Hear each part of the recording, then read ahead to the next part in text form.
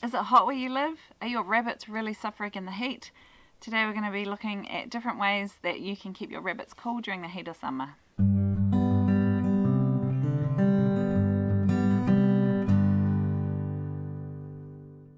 G'day there, I'm Dana from Pewakaga Valley Homestead. Today we're going to be looking at 8 different ways that you can keep your bunny rabbits comfortable in the heat of the summer. The very first tip would be location, location, location. It is really recommended that you put your rabbits somewhere cool and shady.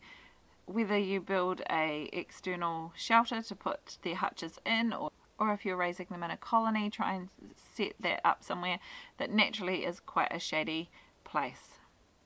Rabbits will suffer a lot more in the heat than they do in the cold. Rabbits have a very thick fluffy fur, but they don't have a great cooling system. They use their ears, they blow some of their blood up through their ears to try and cool off that way. So try and make sure that their housing, wherever it is in the shade during the heat of the day if you can. Some ways you can do that is even just to string up some tarps or some shade cloth if you don't have big trees that can act as natural shelters. Some people I know will keep their rabbits out in a colony during 90% of the year, but in the actual really hot parts they will actually move their rabbits inside into hutches where they can benefit from the cooling that we put into our houses. So if you have an air-conditioned house, if it gets really hot where you are, moving your rabbits inside might be a beneficial option. Of course, it's not necessary that you keep them inside 24/7. If it's over 30 degrees Celsius or 85 Fahrenheit outside, it's probably too hot for your bunnies. So that is the time, the heat of the daytime is a great time to bring them inside and let them cool off. If bringing your rabbits inside to cool down isn't an option, adding some ventilation is the next best thing. Whether you add some fans to wherever they are, or make sure that they're set up somewhere that they naturally get some airflow going through. If you're putting the fan somewhere within a hutch or within a colony, you need to make sure that it's up out the way that the rabbits can't reach it. Rabbits will chew through wires as soon as you leave the room. You'll also need to provide somewhere that particularly the younger ones can get out of the way of the fan in case they do get too chilly. Another way to help keep your rabbits cold is to put some bottles of water into the freezer and let them freeze, and then you can sit those into your rabbit colony, or one each for a hutch, and the rabbits will lie up against them to help cool themselves down. Rabbits can't sweat like humans do, so if you notice a rabbit is panting, their sweat glands are in their mouth. Why they do that, I don't know. But anyway, if you notice a rabbit panting, it means it's probably really overheated, and it's quite critical that you take some steps to cool them down as quickly as possible. Bring them inside into an air-conditioned space. You can spray their ears with just a light misting of water to help cool them down. Lie them next to something really cold, either a bottle full of ice, or you can put ice cubes in a bag and lie that next to them. Anything to cool them down quite quickly.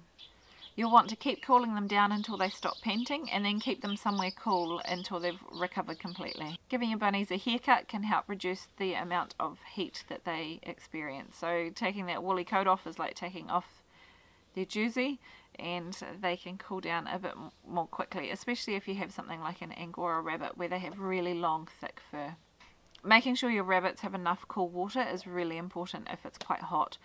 You can pop big ice blocks into their waterers, or you can just make sure they have plenty of fresh cool water.